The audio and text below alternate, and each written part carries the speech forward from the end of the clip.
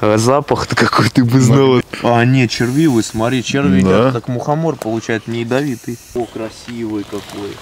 Что это, мох? Смотри. Реально красивый. Лесная мочалка.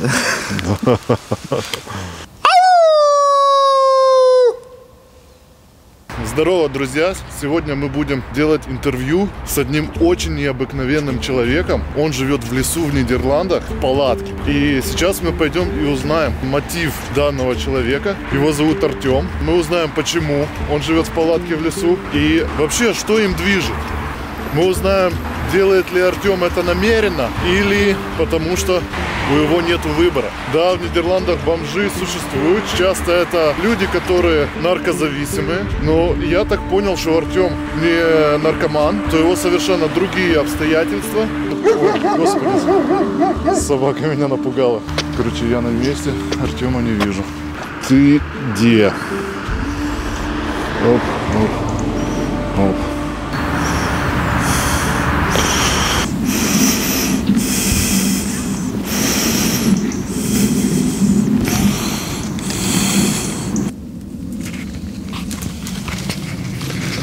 Здравствуй.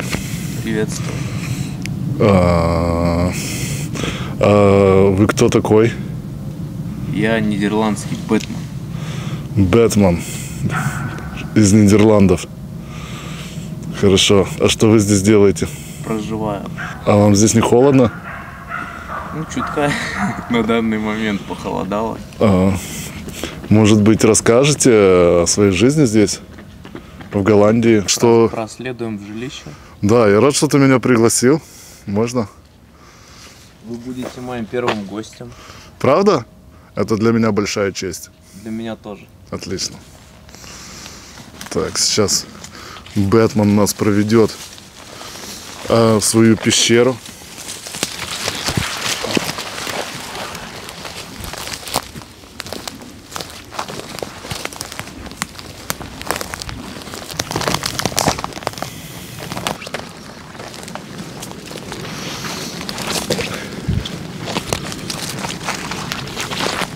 Артём, давай тогда начнем с того, что ты расскажешь, как тебя зовут, когда ты родился, где ты родился, ну и, может, немножко чуть-чуть о своей молодости. Родился в Латвии 21 мая 1995 года. Я бы никогда даже не представил сказаться в этих своих фантазиях, что я так жить в лесу буду, в незнакомой стране, без семьи, то есть один совершенно. Вот, смотри на форму дерева. Что с ним делает природа? Оно прям такое, как... Из-за ветра, наверное, изогнулось, не? Да.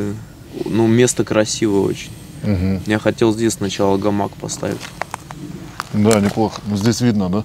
Не, мне длины веревок не хватило. То есть, и плюсы гамака в том, что его можно на болоте где угодно поставить. Угу.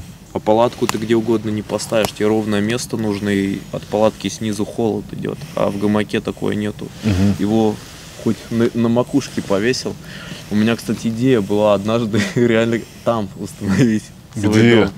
На дереве. На дереве? Как высоко? Ну, например, специальную обувь купить, чтобы я мог забираться по дереву и просто так же его прикрепить на дереве, как он у меня на земле стоит. Потому что для гамака же 2 дерева нужно. Ну, были такие случаи, когда я даже на земле ночью переворачивался, поэтому... Лучше не надо, да? Смол не нужен. Слушай, а ты как ты здесь там себе варишь чай или что-то вроде того, нет? Не, я плиту в Амстердаме оставил. У меня такая же штука есть в Амстердаме. Ага, гамак с тентом оставляешь в каждом городе? Да, чтобы жилье не искать в каждом городе. То есть у тебя где-то в Амстердаме натянут стенд сейчас, в данный момент? Да, с моей плитой там оставлен. Такую я еще не пил. Ты в детстве ходил просто в школу? Не ходил, прогуливал. Прогуливал, да? Да, предпочитал по заброшкам, по всяким лазить. То есть меня привлекало. Ну, я металлолом собирал, потому что родители карманных денег не давали. И приходилось самому как-то крутиться, бутылки сдавать, металлолом. То есть предприимчивый с детства был. Ага. Артёма в принципе, знали как чел, которого можно найти на каких-то заводах заброшенных, на гаражах, недостроях. Ну, в Латвии меня вообще как бомжа знали, потому что многие завидовали, потому что у многих родители давали карманные деньги. Они завидовали твои... У меня была нужда, то есть они не понимали, почему я по мусоркам там эти смесители собираю, телевизоры разбиваю, холодильники курочу. Почему у тебя такая жизнь приключенческая, да? Почему ты такой свободен? До 11 класса я отходил в вечерку, и потом я забросил, мне надоело. Потому что я не видел в школе смысла, то есть закладываются знания какие-то, и потом я буду какая-то ячейка. А я думал и не нашел ячейку, в которой я бы себя чувствовал хорошо. Я, кстати, сегодня прочувствовал на себе, как мысли влияют. Вот когда я начинаю о прошлом, например, думать, когда мысли эти нахлынывают, начинаешь себя чувствовать прямо как в тот момент чувствовал себя. Типа, знаешь, для мозга нету разницы, что это сейчас происходит, что раньше это происходило. Он думает, что это сейчас происходит. Хорошо. А у тебя есть братья, сестры? Да, брат есть. Старший? Младший. Сейчас уже 19 будет. А как он учится? Насколько я знаю, он как раз-таки школу посещал. Но потом переходный возраст у него начался, и он тоже забил на учебу. Он с этой новой модой совсем пошел в эту сторону. С какой новой модой? Ну, Моргенштерн, сиденье. Он, конечно, не курит, не пьет, как большинство, но все равно. Но у него увлечения такие с моими очень расходятся. То есть у нас с ним схождений вообще ни в чем нет. Ну, я так понял, что у тебя связи с семьей твоей нету, да, в Латвии, что они тебя никак не поддерживают. Это потому что они не согласны с твоим образом жизни или почему? Потому что много лет назад, когда я уехал, очень сильные ссоры были, разногласия, и я пытался наладить отношения, но время, оно разрушает отношения между людьми. Ну, допустим, да, ты там гулял по свалкам, собирал металлолом, ты так или иначе заботился о своих карманных деньгах и, можно сказать, приносил деньги домой. На какой основе могли возникнуть тогда у тебя ссоры? Нет, домой я не приносил деньги, на личные нужды, потому что на личные нужды у меня было урезано все, потому что я не слушался, я школу прогуливал, и я не слушал, то есть я делал как по своему зову какому-то шел, так сказать. Своему внутреннему я, да? Да. Ясно. Потому что ты же знаешь, что голландцы многие трусливые очень. Правда? Ну вообще общество такое, я заметил, что оно трусливое. О, вот это интересно. А ты можешь дать пару примеров? Замечал часто то, что вот голландцы многие не любят решать ситуации. То есть какие-то ситуации сложные возникают, они предпочитают избежать ситуации, уйти. Не решить проблему, а избежать ее, да? Или сдвинуть? Да, может, у меня мои вот эти проблемы, как бы я ассоциирую тоже с этим. Но вот когда я сидел, например, я же не употребляю ничего, да, то есть мне реально деньги нужны, я нуждающийся был. То есть как много людей проходило мимо, у меня даже статистика есть. Очень много проходило мимо. И это учитывая, что я во всех новостях есть, то, что люди знают. Ну да. Жизнь, она имеет другой план. Не такой, как у людей. Вот мы часто какие-то имеем вот представления о жизни, да, которые рушатся вот от тяжелую реальность. У меня, в принципе, так и произошло в жизни. Я думал, что много добрых людей, которые могут помочь. Но на деле оказалось нет. Очень мало людей, которые искренне, от чистого сердца способны добрые поступки совершать. Гораздо проще просто пройти мимо. А сколько тебе сейчас лет получается? 26, уже 27 скоро. 27. И сколько лет тебе было, когда ты решил приехать в Голландию? Около 23 получается. То есть я искал работу в Германии, во всех европейских странах, обратился в агентство. И вот в Нидерланды, ничего не знаю о Нидерландах. Ну, согласился, поехал. Они оплачивали маршрутку. Так как я европейский гражданин, я спокойно смог сесть в маршрутку, приехать. Потом зарплаты 150 евро за эту маршрутку забрали. Где ты здесь первое время работал в Нидерландах? В Стипте, то есть это теплицы. Теплицах, на теплицах, да, потом на мясе работал. А что ты там делал в теплицах? Ой, там разнообразная работа. Этих отделений теплиц там больше 15 было. Каждый день новая работа. Сейчас, Артём, ты чем занимаешься в Нидерландах? В данный момент работаю, начал работать. А где ты работаешь? В доставке. Доставки. Это Deliveroo или Thuisbezorgd, или какая-то компания? Да, я комбинирую, то есть там есть заказ, там есть заказ. А можно спросить, сколько ты зарабатываешь в месяц? В месяц, ну, больше 3000 будет. Но так как ты зарабатываешь более 3000 в месяц, у тебя должны быть средства для того, чтобы снять квартиру, может быть? Я начал работать в прошлый понедельник, и сейчас идет все на долги, которые за эти 4 месяца появились, когда я не работал. Страховка там и все остальное. И даже счет за больницу прислали. Это, конечно, было неприятно. На штукарь почти счет получил. А если бы ты мог поменять мир, как бы ты его поменял? Скажем, если бы у тебя было для этого все. Алкоголь, сигареты в первую очередь. Все вот эти легкие удовольствия убрал. И на самом деле прошло бы какое-то время, и люди бы сами пришли бы все в норму очень быстро.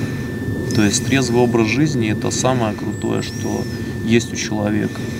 И как легко потерять трезвый образ мысли, самое главное, потому что не только вот эти все вещества опьяняют, даже стресс, элементарно ваша мысль, она у вас адреналин поднимает, и все, вы уже не мыслите разумно. То есть вы марионетка своих эмоций. Ваши эмоции имеют огромную власть над вами, над вашими решениями, над вашим будущим. Поэтому мой вам совет, ребят: приезжайте на природу, побудьте одни и переосмыслите свою жизнь. Я узнал о том, что ты занимаешься или занимался голоданием. Мне интересно, вот почему ты начал заниматься голоданием, и как ты думаешь, какую пользу это могло бы тебе принести? Мотивов много очень, то есть не один мотив.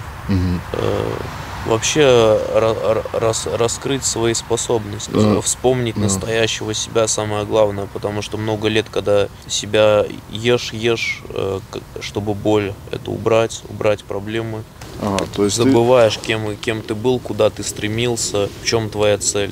Ты считаешь, что голодание может открыть в тебе какие-то определенные сверхспособности? Да, у меня появилась способность к написанию, когда я после голода вышел, то есть я смог очень концентрироваться длительное время, писать. У меня прям такое, как творческое такое озарение на меня нашло настоящее. Реально, очень многие вещи в жизни, их нужно на бумаге фиксировать, потому что эти мысли, они на короткий момент появляются, эти состояния тоже. Не может все время божественное состояние 24/7 быть. Самый первый эффект — это то, что восстановление поощрительной системы идет. То есть, когда на нее не льется вот эти легкие удовольствия, она сверхчувствительна к очень маленьким сигналам становится. То есть с утра проснулся, и просто можно экстаз испытать от того, что ты вообще проснулся, ты живешь. Пение птиц и все остальное. Когда человек там алкоголь употребляет, курит и так далее, он лишается всего этого. Только с помощью своей привычки он может себя просто нормально чувствовать. Вот все это ощущение, как в детстве, когда по травке босичком бегаешь в дождик, прям от слез счастья можно разрыдаться. Человек лишается всего этого. Я очень сильно свою чувствительность поднял. Что ты об этом думаешь сейчас? Это невероятное чувство, когда тебе не нужно есть, ходить в туалет, мыться. У тебя появляется настолько много времени, и не нужно спать, самое главное, столько часов. То есть сон там прерывистый, он сокращается сам автоматически. Тело само все делает. То есть ему нужно просто перестать его кормить, и оно само все сделает. То есть я эти инстинкты, все эти состояния ощутил, которые...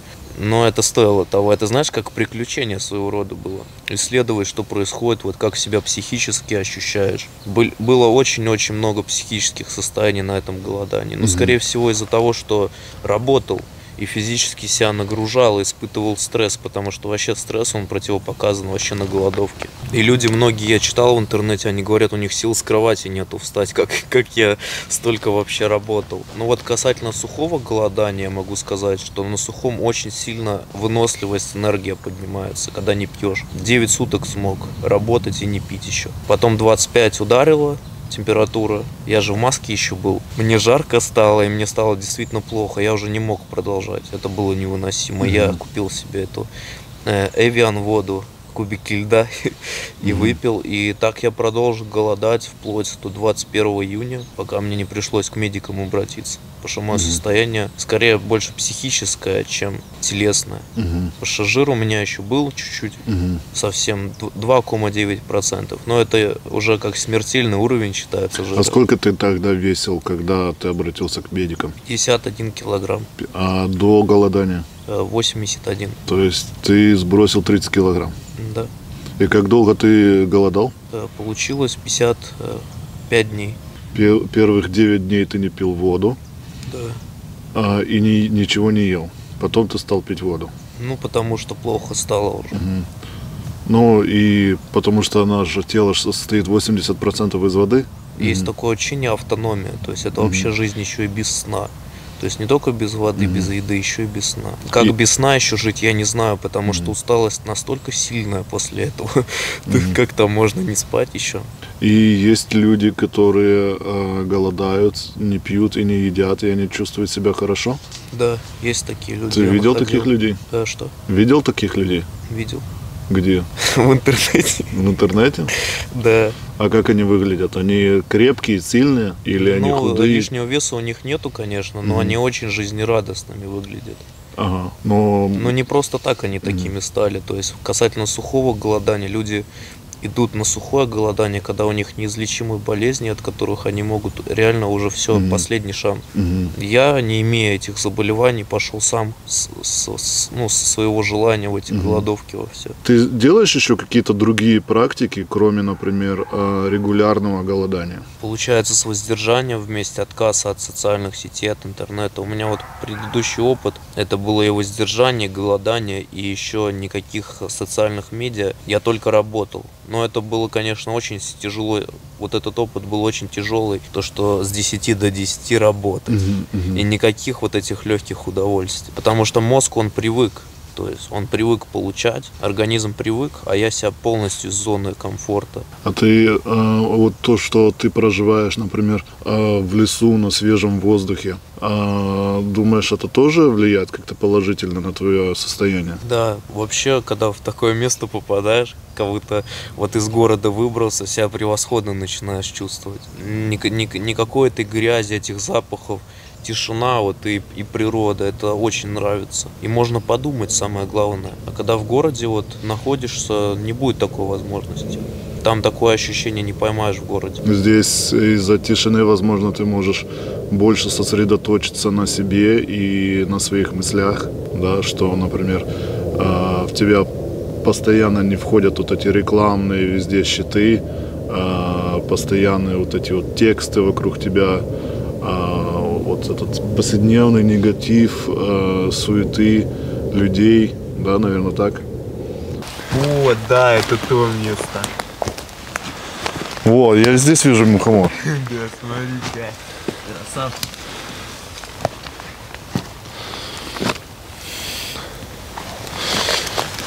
О, так вот стой. Вот так вот. Теперь. А запах-то какой, ты бы знал. Нагни его немножко шапочки сюда, да, вот так вот. Вот. Ты фото делаешь? Да, сейчас фото сделаю. Че, не червивый? Не червивый.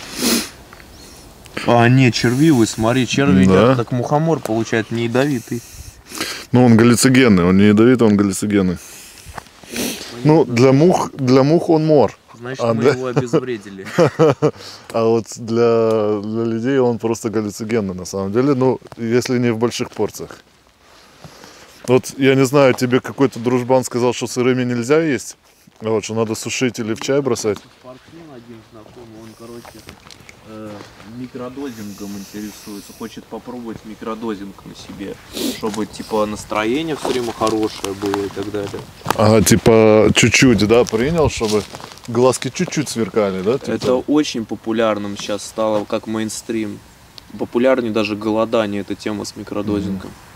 В Инстаграме просто все советуют. И прям они же за это бабки гребут, за эти обучения по мухоморам. Ага, то есть микродозингов грибов галлюциногенных, да? А как человек, который ходил по мусоркам и собирал металлолом, стал человеком, который хочет себя, можно сказать, духовно и телесно совершенствовать? Так много, я больше 20 работ поменял, когда в Эстонии, в Литве работал, прежде чем сюда попасть. Работаешь на заводе, ни на что свободное время не остается, то есть вообще сил ни на что, даже на тренировки нету после этой работы. И в свободное время, которое немного было, YouTube слушал. Там нашел воздержание, голодание и так далее, начал слушать. И мысль за мыслью стали пробираться, начал сходство в своей жизни очень многие видеть. И захотел практиковать, и увидел, что реально работает.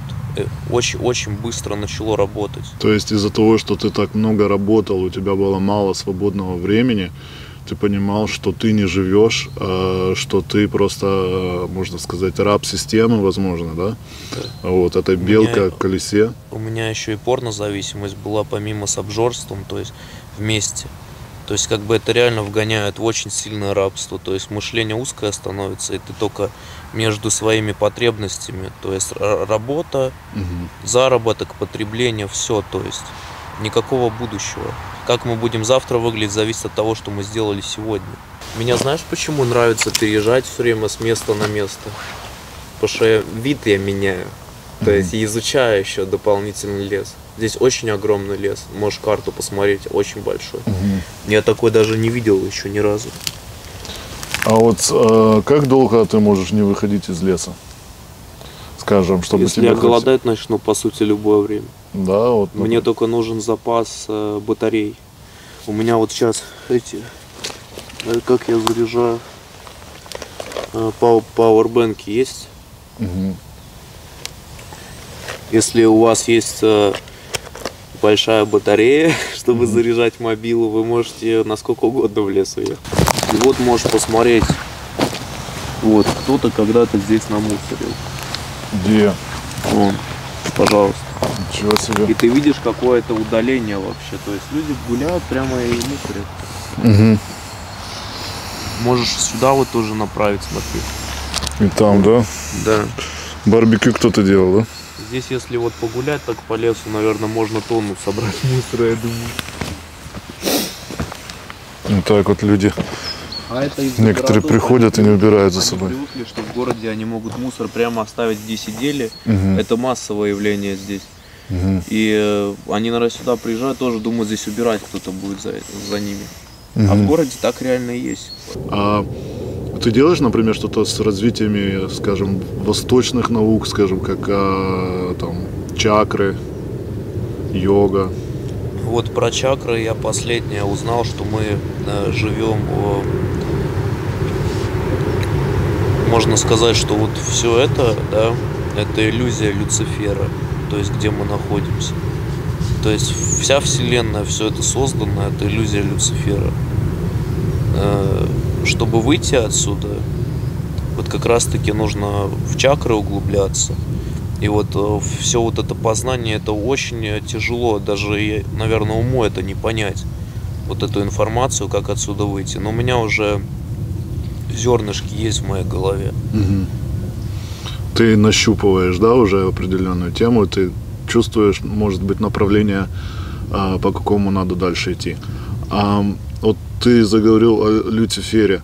Можно ли знать, во что ты веришь? Вот. Ну, потому что вера может быть что-то личным, вот. А у тебя есть определенная вера, о которой ты можешь высказаться? По теории вот этой сферы Люцифера человек увидит то, после смерти, во что он верил. Если он верил в Иисуса, он увидит в Иисуса, и он предложит тебе, вот ты в этой жизни сделал так, предложит вернуться на землю и исправить. Скажет, вот ты родишься там мышью или еще кем-то. То есть человек вот увидит то, во что он верил. Ему такую картинку покажут, которую он хочет. То есть ты говоришь, что в принципе ты можешь переродиться там, где ты в принципе заслуживаешь этого, может быть. Ну, тело своего рода, знаешь, это как тюрьма. То есть человек заключен в нее, он из нее по собственному желанию даже не может выйти. Это будет бесконечно, этот процесс рождения. Смерть — это просто новое начало. Ясно. А ты... Какой-то определенной веры. Я был христианином, меня в детстве крестили. И, соответственно, я был христианином. Потом я понял, что это меня ограничивает. Да, в каком смысле ограничивает? Ограничивает, загоняет меня в какие-то определенные вот заповеди, рамки и так далее. То есть я не могу себя проявлять, то есть в каких-то определенных вещах. То есть вот эти все заповеди, да, это на самом деле ограничения твоей воли. А вот если сейчас кто-то подойдет и даст тебе пощечину, что ты сделаешь? Даже не знаю.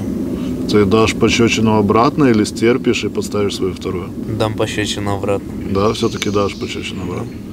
Okay. То есть у тебя нету такого, что встречается у некоторых христиан, что они следуют примеру Иисуса и дают себя распинать на кресте, вот там у них забирают рубашку, они отдают свои штаны еще, да, там ты вторую щеку не подставляешь. У тебя есть здравый эгоизм. Я попробовал помогать людям. Это на самом деле делать что-то для других — это самая тяжелая работа. Она неблагодарная в большинстве случаев. То есть если ты делаешь что-то, то делай это не ждя ничего взамен никогда. Потому что я даже заметил такое, что многие помогают, для многих это как бизнес своего рода. Вот многие организации, когда я сам к ним обратился, я увидел, что это своего рода даже бизнес. То есть там нету такого качества, прям желания глубокого, вот прям изменить, вот помочь бездомным. Потому что проблема в Нидерландах бездомных, она настолько огромная, я даже раньше не представлял, пока сам не стал бездомным и сам не пошел в эти организации просить помощи.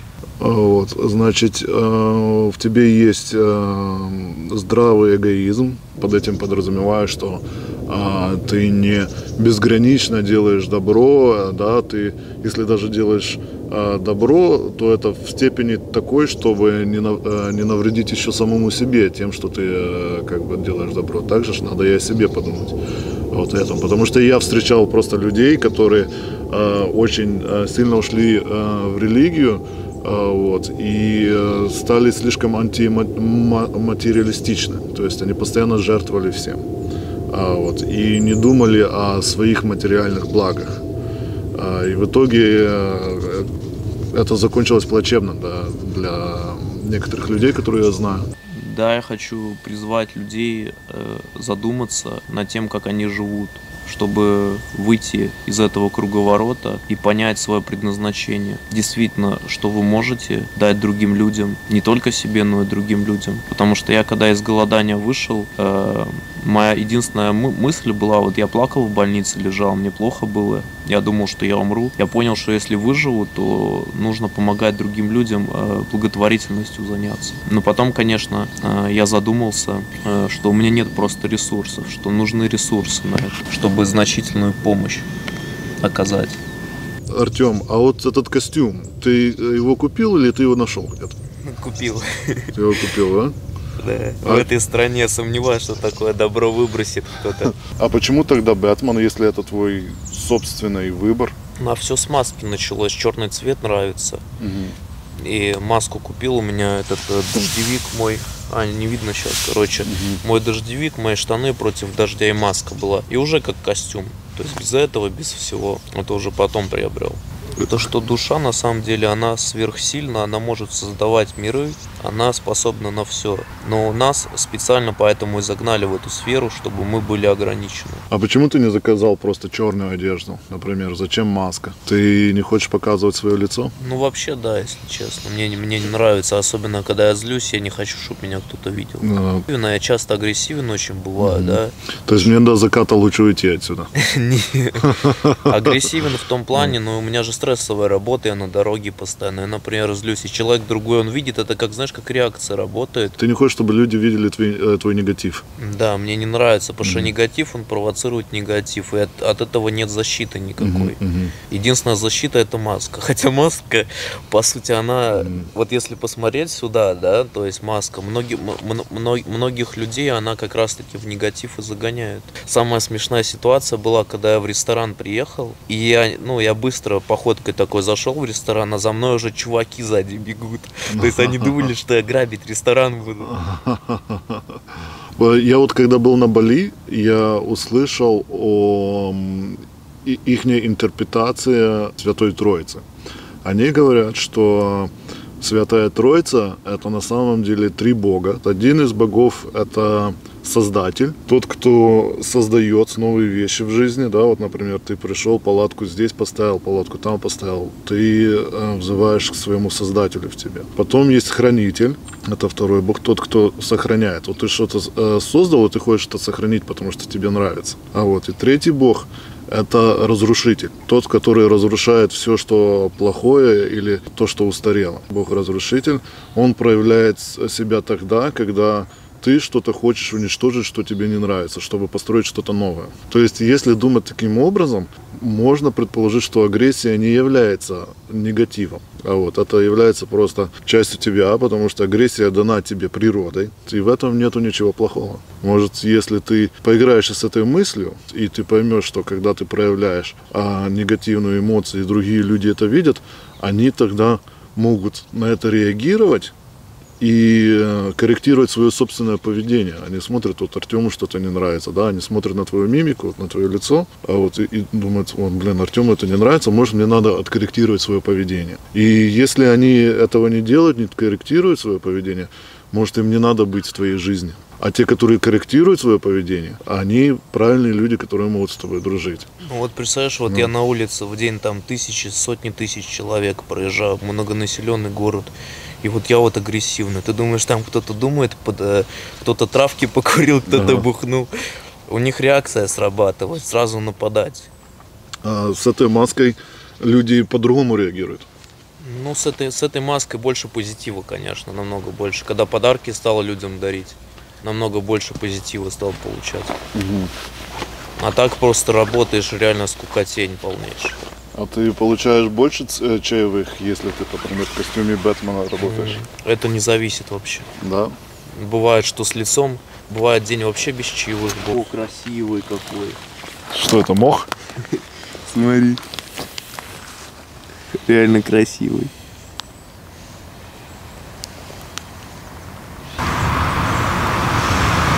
Да, слушай, какой.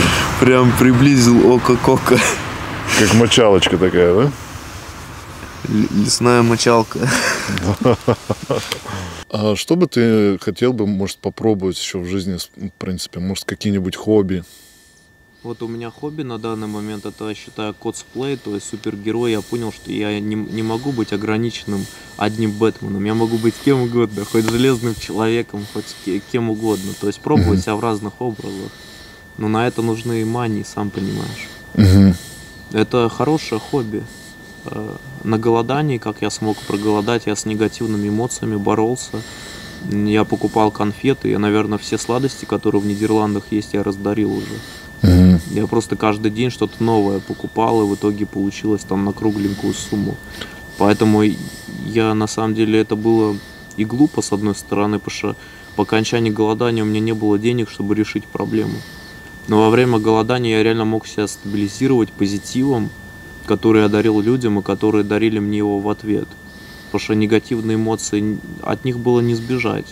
Еда, она действительно, она очень помогает, как антидепрессант. А когда, представь, у тебя твоя привычка уходит от тебя, тебе некому больше обратиться, ни к семье, некому тебе обратиться. Кто обычно, знаешь, успокоить может, поддержать.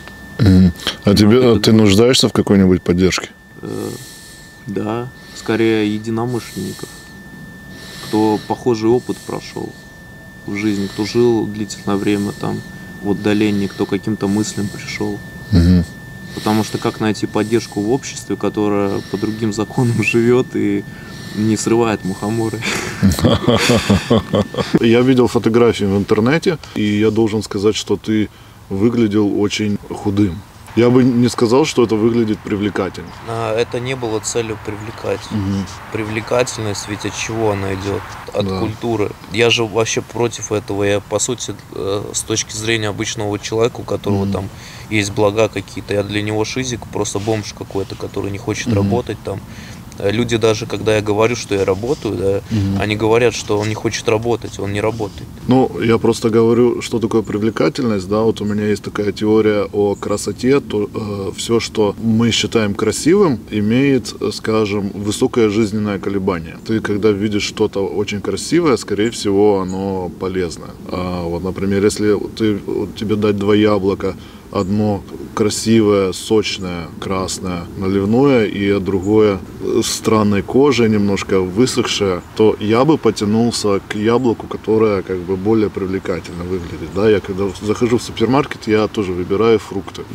И красота, вот именно вот эта вот красота, все, мы хотим сделать эту красоту частью себя. Поэтому нам нравится находиться в красивых местах, например, как ты сейчас находишься в этом лесу, да, ты хочешь сделать этот лес частью себя. И мы едим еду тоже красивую, потому что считаем ее полезной. И так же само мы ищем себе партнеров по жизни, которые выглядят красивыми, то есть не слишком худые, потому что если худой, это кажется, ну, может, человек больной, знаешь, может, не может дать потомство и так далее.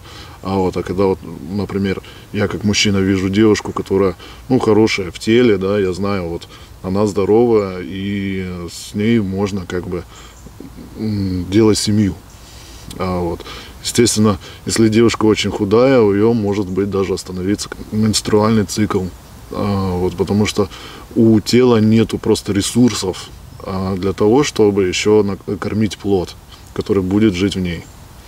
Еще писал, что хочешь найти партнера, и я подумал, как это сочетается с друг другом, да, вот человек, я понимаю, ты сейчас занимаешься духовностью, но одновременно ты тоже хочешь себе найти девушку, с которой ты хочешь делить свою жизнь. Я подумал, Артему надо выглядеть привлекательно. Может, ты не хочешь голоданием заниматься постоянно, а просто, скажем, делать это там раз в 3 года. Я примерно так и делаю. Не раз, конечно, в 3 года, но не каждый день. Такие заходы, это понятно, что... Вообще в поисках, на самом деле, это голодание, это тоже поиск себя был. Это куча ошибок было, которые в следующий раз не будут совершены. О таких сроках голодания, к сожалению, нету книг. А ты отрицаешь коронавирус, ты говоришь, что короны нет. То, как она преподносится, в таком виде ее точно нет. Что это такой страшный вирус. Вот я на голодании с ослабленным организмом, без иммунитета работал каждый день в городе. У меня иммунитет вообще по анализам, даже когда я в больницу попал, у меня его просто не было. У меня не было телец вот этих иммунитета. Как я не заболел ничем в густонаселенном городе Нидерландов, где все коронавирусы. А ты прививку будешь себе ставить или нет? Я не хочу, но закручивают гайки невероятно. То есть мне пришло письмо, что в эту субботу фитнес-залы, где я моюсь, обычно хожу в фитнес-зал, абонемент у меня мыться, только по QR-коду. Неприятная новость, потому что я вчера мылся, ходил, и в субботу я не смогу, то есть, посещать тренажерный зал из-за этих норм. Такая жизнь, она, хоть я могу, если что, в лес, то есть только зарядить, могу голодать, она в каком-то мере меня спасает, то есть от этого, но все равно не на всю жизнь. А какие у тебя есть возражения против прививки? Возражения против прививки, я не понимаю, что туда входит. То есть больше всего насчет чипа. Насчет чипа или какой-то новой технологии. Можно ведь создать очень маленькую технологию, которую можно действительно поместить в пробирку и в человека поместить. И своего рода это будет контроль.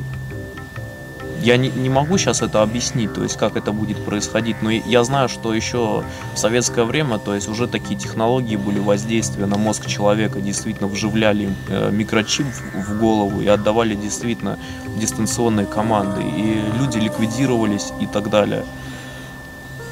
Возможно, это вирус какой-то, который постепенно убьет просто организм. введенный с этой вакцины. Я не знаю, что там люди вводят. Понятно. Я не понимаю, зачем мне это нужно, если я голодаю, я ничем не болею, именно из таких заболеваний. Тем более живешь в лесу, там, где нет людей. От чего мне вакцину делать? Чтобы быть безопасным с точки зрения государства для других? Вот насчет короны так-то мне не нравится эта ситуация с короной, потому что она меня стала касаться. Моего образа жизни уже касаться реально стала. То есть... в зал не могу ни сходить, ни потренироваться уже, пока не вколят мне. А с этими вакцинами такое дело еще. То, что уже люди же много уколов делали. То есть это не один уже раз, это уже 4 люди вакцины делали. То есть я даже от энцефалита столько раз не прививался, сколько от этой короны люди прививаются. Я считал всегда свой организм слабым, да, что я там все время от любой простуды сразу к доктору там в больницу раньше шел все свое детство. А тут я реально голодаю, работаю и ничем не заболеваю. Что-то не договаривают или где-то кроется какой-то обман. Вот что мне кажется именно в этой короне. И официальные средства массовой информации никогда вам на блюдечке не скажут по этому поводу ничего. По поводу коронавируса.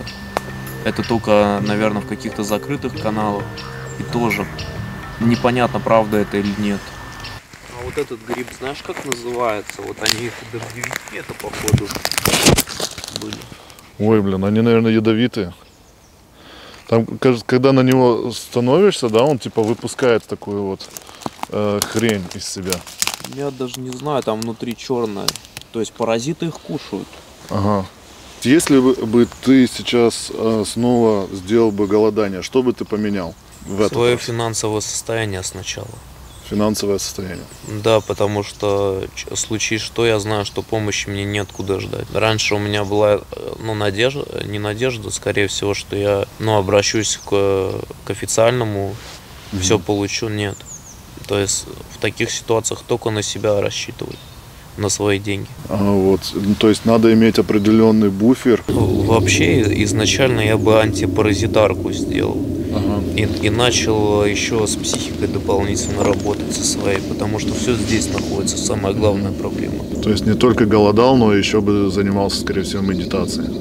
Да, и еще выход самый главный в голодании, не само голодание, а выход. Потому что все плюсы будешь получать на выходе, как и минусы, если что-то сделал неправильно. То есть результат, да? Результат, да. Потому что тело, оно как бы работает на износ, на максимум, и оно в таких режимах работает, и как оно себя поведет, ни один врач не скажет. У меня вот так случилось, я выжил, я не умер. Потому что там даже в больнице боялись, что я умру, они меня не кормили. И то есть держали меня в таком подвешенном состоянии, что я мог умереть реально. Они опасались этого очень сильно, но они в то же время ничего, то, что нужно, не делали в эти моменты.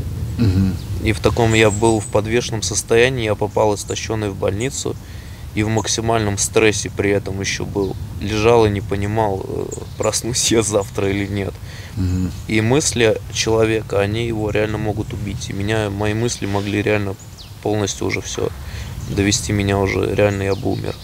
То есть ты натренировал очень большую силу воли, и благодаря ей ты выжил. Так можно сказать. Не, скорее всего, это все страхи. Самое главное, как один человек сказал, страх, он человеку больше всего в жизни мешает. Вот если на пандемию посмотреть на все, страх, он просто делает беспомощным во всех сферах сразу. То есть у человека сужается все. Он думает только, как бы выжить, как бы там это. Потому что в группах меня во всех практически я забанен в Нидерландах. Да, я когда в больнице лежал, одна женщина сделала пост, что вот мы приезжали, врач сказал, что ничего не надо, он все придумывает и все. И после этого поста меня забанили просто в группу. И люди поверили ей, а не мне, то, что я нуждаюсь элементарно хотя бы в еде, в хорошей, потому что в больнице бутерброды с сыром после голодания были. Там ни микрофлоры, ничего нету в организме, там нужны соки. А так как это было психиатрическое отделение, никаких ни соковыжималок, ни блендеров. Я потом, когда от стресса отошел, я уже понял, что это же реально опасно как бы для других пациентов, потому что кто-то схватит этот блендер или соковыжималку, или пальцы себе, или что сделает. Поэтому там реально запрещено, и там нету просто этого. Больница не того профиля была. И поэтому они реально разогретую еду, полуфабрикаты привозили. То есть я же голодал, не они. Ну, люди отнеслись иначе к моей ситуации. Сам голодал, сам виноват, вот сдох. Вот так бы это было примерно. А так одна женщина реально приехала из другого города за 100 километров ко мне в больницу, привезла еду, а врач даже не сказал ничего. То есть мне. В смысле не сказал? Ну что, ко мне кто-то приходил, что-то привозил. Я узнал это из Facebook поста, а потом я пошел спрашивать, и мне в глаза просто говорили, что мы ничего не знаем. Они ее не впустили к тебе? Дело не в том, что не впустили, они делали вид, что ее вообще не было, никто не приходил. А еду ты получил? Через скандал, и то не всю. Потому что, видимо, были и другие люди, которые тоже привозили продукты. Но там один пакет только был от одного человека. Они тебя хотели оставить в этой психушке, не? Нет. Нет? Нету мотивов там оставлять. Ну, может, потому что они какие-то льготы получают от государства, когда они содержат определенное количество. Они мечтали, когда я оттуда уеду, потому что я там этот костюм туда заказал и хотел, ну там в этом костюме, короче, ходил. Они там все против меня боролись, чтобы я только мог в палате в этом костюме сидеть. Но в том плане, то, что я пугаю других пациентов, то, что там и в костюме нельзя, понимаешь, не только ни блендер, ни соковыжималку, но и нельзя самовыражаться, то есть тоже нельзя. Я там стал снимать это все, так у меня телефон грозились отобрать, потому что это закон такой еще есть, что нельзя сотрудников разглашать. Там же имена, фамилии, то есть я хотел работников показать этой психушки, людям на Facebook выставить, чтобы люди увидели, что там за персонал и так далее, что я не обманываю. Ну вот, ты бы знал, какой там скандал из-за того, что я снимать именно их лица начал, это не вообразить просто. Там не врачи, там именно медсестры, которые меняются. Там 3 смены, и там реально плакат, там их человек 40 на этом плакате, этих медсестер. А как ты борешься со своими страхами? Скорее всего, мне нужен покой. Покой, время, то есть реакция это проходит просто. Ничто не длится вечно, в том числе страх. Страх не бывает вечно. Когда, ну, вот если бы у меня, например, была квартира, да, вот представь, я бы арендовал квартиру, да, там, я бы боялся, там, меня уволят, например, с работы, потеряю работу, что будет? А тут я сам вот в такой среде пожил в лесу уже. Все изменилось очень сильно. Мне не хочется даже возвращаться, снимать после этого, потому что я понимаю, что можно жить, не платить такие огромные деньги за жилье, и ничего за это не будет. Ну, конечно, я столько городов поменял в Нидерландах из-за того, что полиция прогоняла, говорила, что нельзя жить по закону на улице. Да, местные стучат. Да. Мне общество поэтому очень сильно разонравилось, потому что они следят, очень сильно следят все время. Они считают, что они делают доброе дело, позвонив в полицию и настучав на тебя. Самое главное, там, где я жил, я никому не мешал абсолютно. То есть я мусор после себя не оставлял, не загрязнял территорию. Я был там один такой. Я понял, там бы орада бездомных приехала. Но нет, я там... Они просто видели, что какой-то мужик на велике все время в сторону леса едет. А там люди особо не тусуются. И то я после завода, понимаешь, я там, вот как сейчас, я не жил. То есть я в определенные часы только уезжал с утра на завод и возвращался. И, соответственно, полиция на лошадях приехала в 11 часов ночи, когда я уже ложился спать после завода. И сказали, что я должен убраться отсюда. И куда ты пошел? 1,5 километра в следующий. Потом, когда и там, короче, оттуда уже прогнали, пришлось город уже менять. Ну, у меня был страх, появился, что они телефон отслеживают, где находится. Я решил город поменять. Да. Потому что они быстро тебя нашли второй раз, не? Второй раз, да, быстро. Как быстро они тебя нашли? Ну, промежуток примерно был, наверное, недели 2 примерно. Ага, мало, да? Когда настучит кто-то, тогда они сразу действуют. Да, но здесь более заросшая обстановка, да, здесь, скорее всего, не найдут. Вообще здесь в Утрехте такого не было ни разу. Здесь полиция вся в курсе, что на улице живу. Наверное, весь город в курсе, так как новости региональные вышли, регионы все. И люди просто сочувствуют. Ну, эти высохших очень-очень много деревьев. Прям такой же лес, только из высохших деревьев. И вот я там сначала свой гамак ставил. У меня однажды в прошлом был случай, гроза, короче, была, и как раз таки такое дерево очень-очень близко, в метре от меня упало. Ничего себе. Да. Мне мокренькие вот такие нравятся. Это вот польский боровичок. Как игрушечный, да? Да. Интересно посмотреть, он червивый, они обычно все червивые. Ты бы вот эти польские мог бы варить, не? По идее, да, кстати, они очень красиво выглядят, то есть их можно запасти. Ты работаешь как доставщик, а как тебе начисляют деньги, да? У тебя же банковский счет должен быть, он где-то должен быть зарегистрирован, так же? Как это происходит? На счет деньги приходят просто, и все. А счет у тебя где зарегистрирован? На какой адрес? Во всех банках, которые есть. В швейцарском банке? Не, нидерландский банк. Нидерландский. Ну просто если вот человек сейчас придет без жилья в банк и скажет, я хочу открыть банковский счет, ему скажут, пожалуйста, дайте нам адрес, где вы проживаете. Так же? А не нужно идти в банк. Сейчас приложений куча в телефоне. Эту ID-карточку загружаешь. Вот насчет БСН я не знаю точно. Всем ли банкам нужно. Вот БСН это проблема, когда в Нидерланды приехал, обязательно БСН должен быть. Он самая главная проблема. Как только этот номер есть, можешь почти все сделать. А ты как его получил без адреса? А я когда с этой конторы сюда переехал первый, пошли с человеком из этой конторы получать этот номер, и потом в банк счет открывать. И тогда и банковский счет открыли, да? Ясно. Ну, я там и жил еще в отеле при этой конторе. Какие женщины тебе нравятся? Это сложный очень вопрос, потому что у меня все, которые были только для удовлетворения. По сути, всю жизнь глубокой какой-то связи, вот чтобы цель там была. Никогда у меня не было такой встречи. А ты был когда-нибудь влюблен? В школе был в девочку влюблен. Я считаю, это настоящая детская влюбленность. В первом классе был. А какая она была тогда? Тогда это было невзаимно. Я дарил подарки. Но я был не симпатичен, не нравился. То есть чем она тебе нравилась? Красотой. Красотой нравилось. И что-то вот в ней привлекало. Что-то тянуло очень сильно. Я прямо как слепой все это делал. Я считаю, что это реально вот проявление любви. То есть мои поступки, они очень были неразумны. Меня отшивали, оскорбляли, а я бегал просто как как влюбленный человек. Да. И мама помогала мне эти всякие там собирать открытки, писать, все остальное этой девочке. А у тебя есть еще желание связать свою жизнь с женщиной, которая будет тебя любить?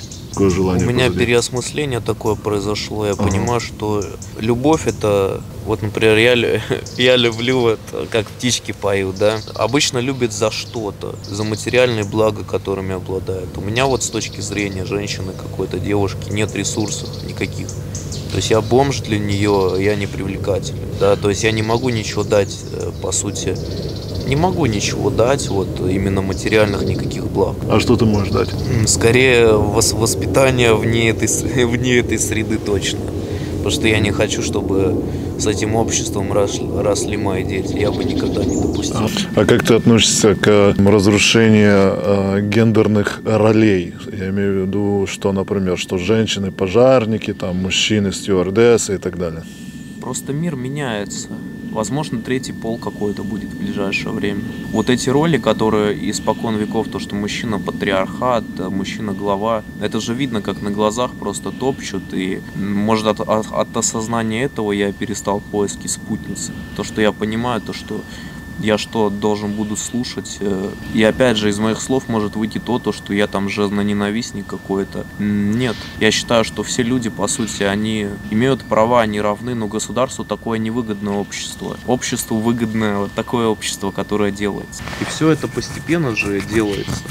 Коронавирус, вот эти полы, это все игра. Это выгодно там, кто сверху. Нам это очень невыгодно, особенно мужчинам. Это провоцирует нас на неизменные инстинкты, на эмоции, на ярость. И потом многие же, сколько людей сидит. Ну, а как же самовыражение, например? Ну, люди самовыражаются, да. То есть у меня такой позиции негативной или какой нету. То есть пусть люди живут, как они хотят. Они вот считают то, что они так хотят, пожалуйста. Насколько я знаю, что испокон веков такие были. И поэтому от моего... Если бы, скажем, у тебя были безграничные возможности, скажем, финансовые, как бы ты обустроил свою жизнь? Правильнее, конечно, бы было эти деньги отдавать. Вот мне дать деньги, я их потрачу. Мне опасно такие вещи давать нельзя. Если у тебя были бы безграничные возможности, как бы ты обустроил свою личную жизнь? Личную жизнь? Да. Где бы ты жил? Я бы... пошел искать, чем заниматься, когда у меня ресурс появился, потому что сейчас у меня нет ресурса, я не могу, например, в Иорданию поехать там или куда-нибудь.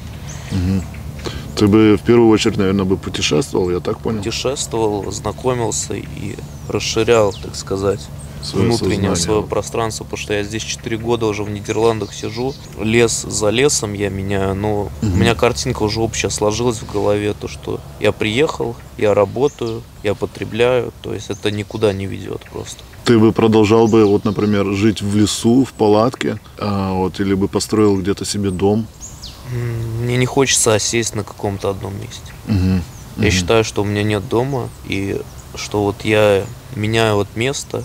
Ну, это своего рода, знаешь, бегство, когда мы меняем декорации вокруг себя. Главное, конечно, что здесь поменять, но здесь пипец как тяжело менять. То есть, возможно, бы ты жил бы на яхте или на самолете для того, чтобы можно было бы передвигаться постоянно. Да, вот это супер идея, на истребителе жить. Ну, я имел в виду не истребитель, а какой-то, может, личный джет, самолет, да, который можно сесть. Питается солнечной энергией. Да. Он взлетает, там есть все удобства. Стюардесса, которой можно шлепнуть по попке, когда на пароходе приносит шампанское. Да, красиво. И паутину, кстати, можешь заснять тоже. Смотри, какая... Прям как гиль какой-то на этом нам. Ага, отпусти, а то меня сейчас шлепнет. Я специально, кстати, поднял тебя. Вон там еще это пауков, походу. Да, здесь видно какие-то такие живут паучки, которые себе плетут паутинку. Главное, чтобы не пауки-скакуны.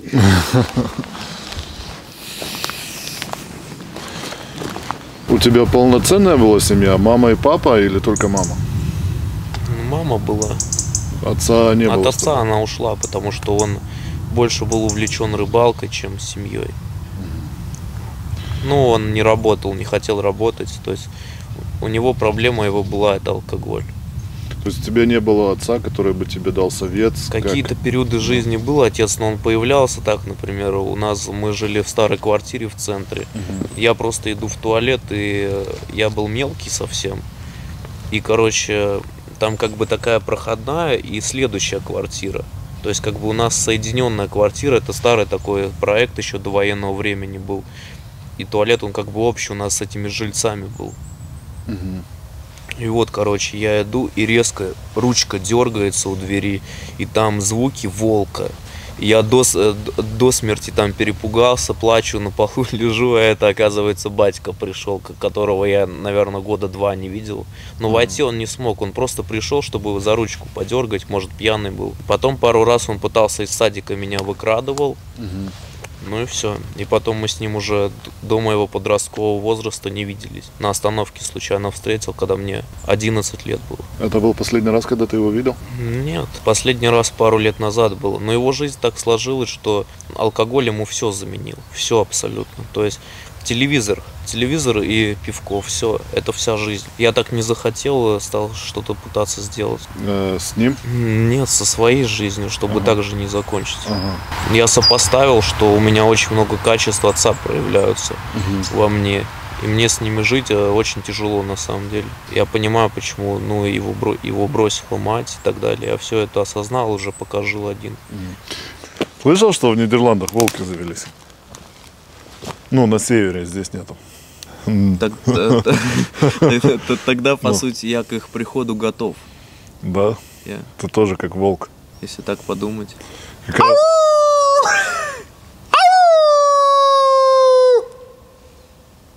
Сейчас прибегут местные, валим это.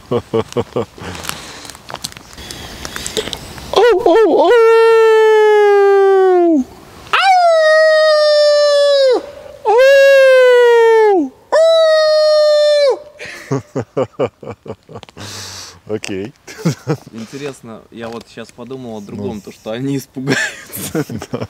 Говорят, что зависимость, она происходит от наслаждения, и за наслаждение отвечает вторая чакра. Ее, в принципе, насытить невозможно. Она для того и есть, чтобы постоянно просить наслаждения. И есть такой прием, тот момент, когда ты чувствуешь потребность что-то принять, вот там выпить или покурить, ты должен словить это чувство и насладиться самой этой тягой. Ты когда чувствуешь, вот меня сейчас тянет сделать это, ты остановился, и словил это чувство и наслаждаешься им. И когда эта чакра понимает, что ты наслаждаешься самой тягой, оно отпускает. Потому что в тот момент, когда ты возьмешь, например, покурить или выпить, да, оно сразу отпустит. Уже нету этого наслаждения, эта тяга исчезает. То есть на самом деле, что нас тянет, это сама тяга. А когда мы получаем тот объект, который мы хотим, это сразу исчезает, эта тяга. Так же?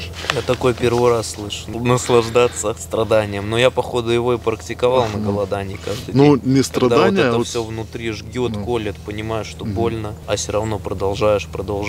Но я бы не описал это как боль, не как ломку наркоманскую, а как, скажем, вот когда вот сильно чего-то хочется, и ты, думаешь, вот хочу сейчас и все. Вот остановиться и сказать, а вот давай-ка я как раз буду наслаждаться вот этой тягой. Представляешь, что такое на таких сроках голодания доставлять еду? Сотни заказов в неделю. Каждый раз заходишь в ресторан, а обоняние такое, что сигареты за километр чувствуешь. Самое тяжелое было вообще в городе находиться.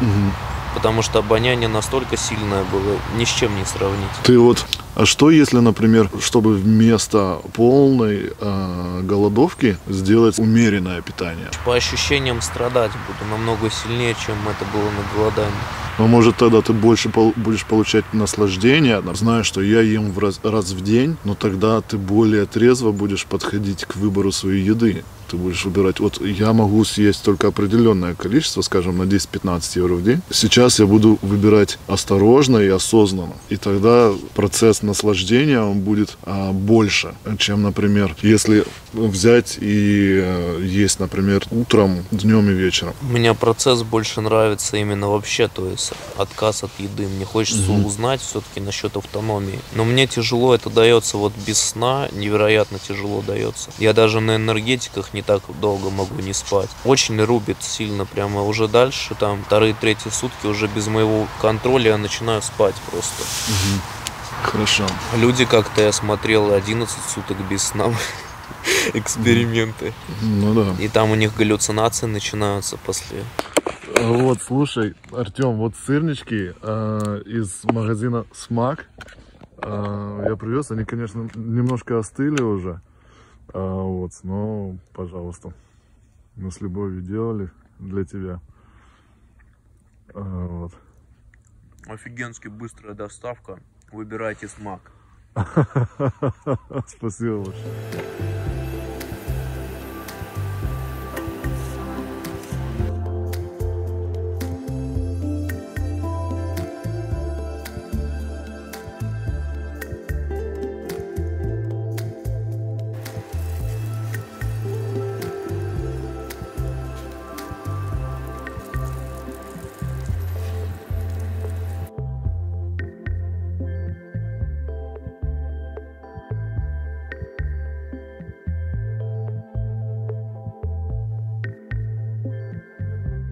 Едем?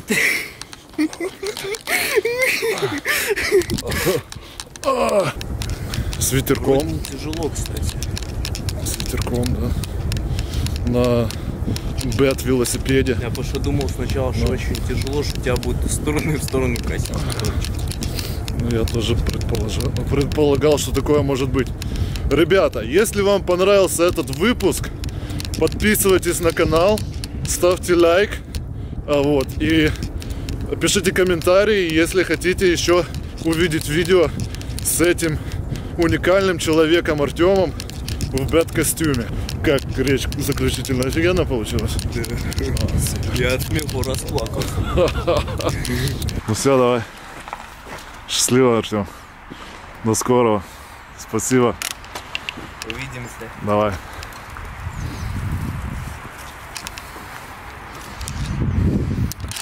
Ну да, классно. Артём меня подвез на велосипеде из леса в электробайке, на котором он развозит еду.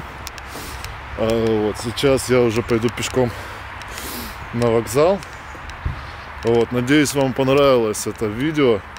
Мне понравилось общение с Артёмом. Вот.